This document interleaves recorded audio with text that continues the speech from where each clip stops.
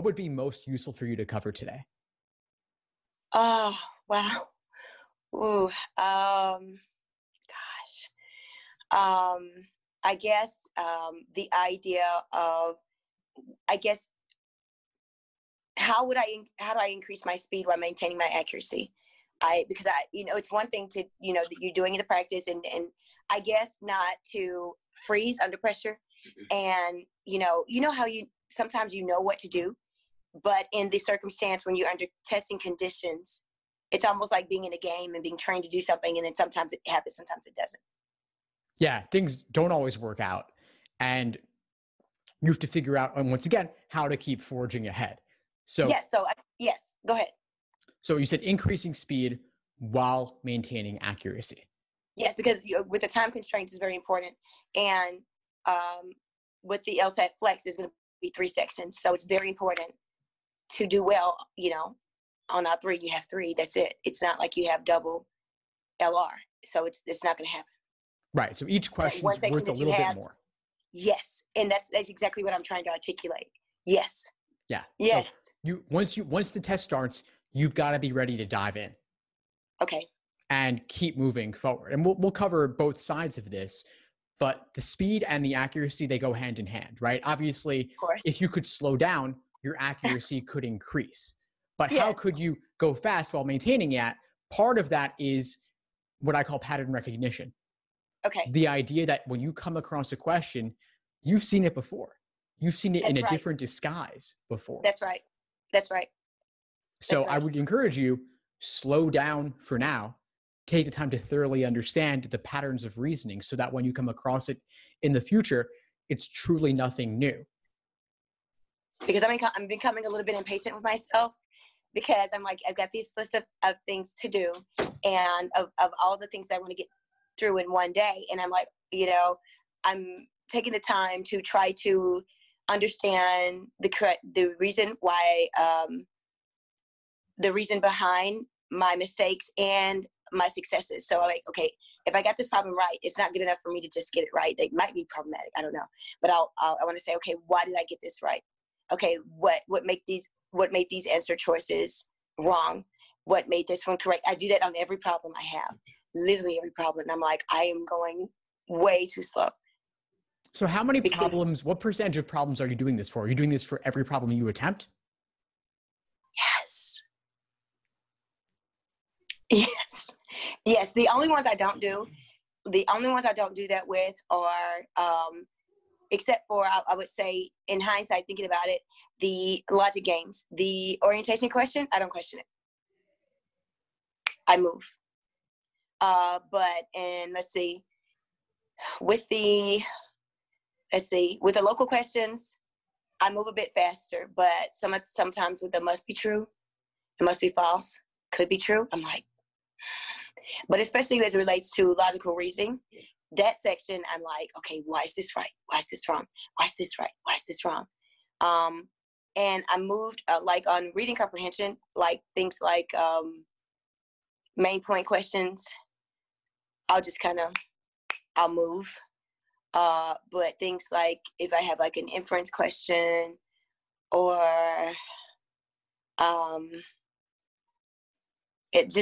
my mind's going blank right now. It's okay. I want to make sure also that we don't get too lost in the weeds with this, because I think that you're saying some you review more than others, some you have more trouble with than others.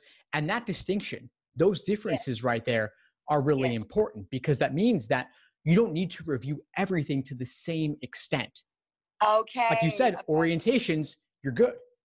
Yeah, I move. You got it. So no need to go further in your analysis of those. No. Obviously, if we had all the time in the world and you were taking the exam 100 years from now, you could take a year to study each one of the 100 exams in depth. Yes. But we don't have that, right? So we've got to make the most of the time that we have. Efficiency. Increasing speed while maintaining accuracy is working efficiently. Yes. And you hit the nail on the head.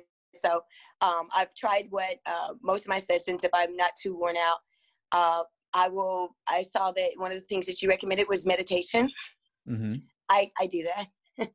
I do that in the morning, and then I'll do it before my LSAT sessions. I didn't usually think about combining that with the test. But yeah, so now I do that. I'm using your cheat sheets, which help me in approaching each problem. It really helps me. I'm trying to get in the habit of using the cheat sheets while I'm practicing, and then sometimes putting the cheat sheets away and saying, okay, what type of problem is this? Like when I go through my logical reasoning, I'll ask myself, okay, what type of problem is this? Because I feel like that'll help me to approach it a certain way. And if I can't remember how to approach it, I'll go back to your cheat sheets. And I have all of them, by the way. And every time I study, I pull out your cheat sheets and I sit them next to me, and I'll sit there and I'll go through them. But what would one of the hacks with reading comprehension, one of the most overlooked hacks be that you would say? Well, I think by the way, I'm glad you found the cheat sheets helpful. The reading comprehension. I did. Awesome. I'm really glad to hear that. With the reading comprehension, I think a common mistake I see from students is taking too many notes. So I would ask you then, Chris, what's your level of note taking? What kind of notes do you make? What kind of summaries do you make, if any? Okay, so my strategy is this. So I will go to, I try to analyze, I don't want to say analyze, summarize each passage and try to figure out the structure and say, okay, why is this paragraph here? And maybe, let's say, like I'll try to fit the passage together. Like, okay, this is a main point, but I'll do it in like 10 words or less. Usually around 6 or 7 words. I don't do a lot of underlining because it just gets really convoluted. So I'll say, okay, what's this one about? I'll write in the side, but I don't take a whole lot of notes. Not as many as I used to, because I saw that you didn't recommend that we take a lot of notes. Great. So I annotate just a little bit, so that only because when they ask me a question, let's say, they'll say, okay, in this line or in this paragraph, what do they mean about this? Or why did the author do this? What is the name of that kind of question? Anyway, I'm not going to get caught up in this. Like the role of the statement, right? The role of the statement. Yeah, the role of the statement. Yes, yeah. See, that's how you're my guy. Yes, yeah. The role of the statement questions, I find that helps me go more efficiently. And I use your tool in skipping around in what you put in the cheat sheets regarding the order in which you should do the questions, because it sort of helps you understand the passage as you go along. So the cheat sheet really helped me with that, with efficiency and saying, okay, how do I get the most out of the time and the most out of the questions? So that did help. Awesome. So you asked about overlooked strategies. I think you've already got some of the strategies here because you know what to do with the cheat sheets, and you also know what not to do in terms of avoiding too much note taking. So Chris, I think for you, honestly, what's going to be the game changer for you is changing your review process so that you're able to go into more depth, reviewing fewer questions in more depth, maybe even doing fewer questions as well, so that you can review the ones you actually attempt in more depth. That's right. I try to, I'm very tenacious, and I like to, get these tendencies. I don't know if it comes from academics, and you like to be one of the top students, and so you believe in trying to do everything to the best of your ability. But in this test taking, it's not a classroom. It's just one shot, and you got a few minutes to keep moving and use a strategy like Hunger Games and get through it. I like that book. That's a weird analogy, but it's that way. So what would be the most overlooked hack with logical reasoning? We could get there, but it's actually something else I'm hearing coming up here, which is around perfectionism. Do you mind if we talk a little bit about that? We can, because I have that tendency, which really helped me in both my master's programs. It helped me in undergrad in the honors program, but I don't know. How could perfectionism come into play on the LSAT in both good ways and bad ways? A tendency to ruminate when I don't have time.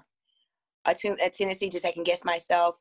A tendency to be too hard on myself, because it's going to destroy it can destroy one's efficacy if you're continually, you read the passage and you're like, oh, I've got to understand every word in it. I can't let it go. What's that word? Or you got the answer in a local question and you're like, well, wait a minute, maybe you're doing too many setups. Like, one of the things I learned from your cheat sheets is that you know, with the orientation questions, use that information to build and not feel like I have to do everything. So I think that it can destroy my efficiency. It could. And that's why I brought this up, because I heard elements of that coming out. And of course I've suffered from it as well at times too, which is why I'm so aware of it in others. Sometimes we see in others what we most need to work on ourselves as well. And so I bring this up because I could see it coming into play in your prep. And I want you to challenge yourself a little bit on it by recognizing it and saying, it's okay to get questions wrong. And I know you've just joined the course. And so you'll see inside the course all the strategies about what to do and what not to do. And you've gotten a little bit of that in the cheat sheet also. So I want to address this. I think it's the bigger thing. It's the bigger thing that would unlock everything else for you. What if you could go ahead and say, I'm fine getting questions wrong. I love getting questions wrong because I get to review those. The ones I get right, I don't look at those again unless they gave me trouble along the way. Okay. I think that's it's ingenious. Actually, it's an epiphany for me because in school we're not taught to think that way. It's like a win-lose. Either you're good or you're bad, or you know. But you know, if you look at it with a growth mindset, like you said, and say, okay, every time I make a mistake, I'm growing. I mean, you're a teacher, right? What do you tell your students? I tell them the same thing, but I don't take my advice. I don't take my own advice. I fail to take my own advice. It's like, and I see it in my top students, and that's why they are the top students, because one of the great things about being a perfectionist is that you're diligent, you're going to work, you're going to put in the work, but sometimes it can make you reticent. And it can even make you procrastinate. You know, there are days where I'll make myself do it, where I'll dread doing LSAT because I don't want to get anything wrong, and I'll just make myself do it anyway.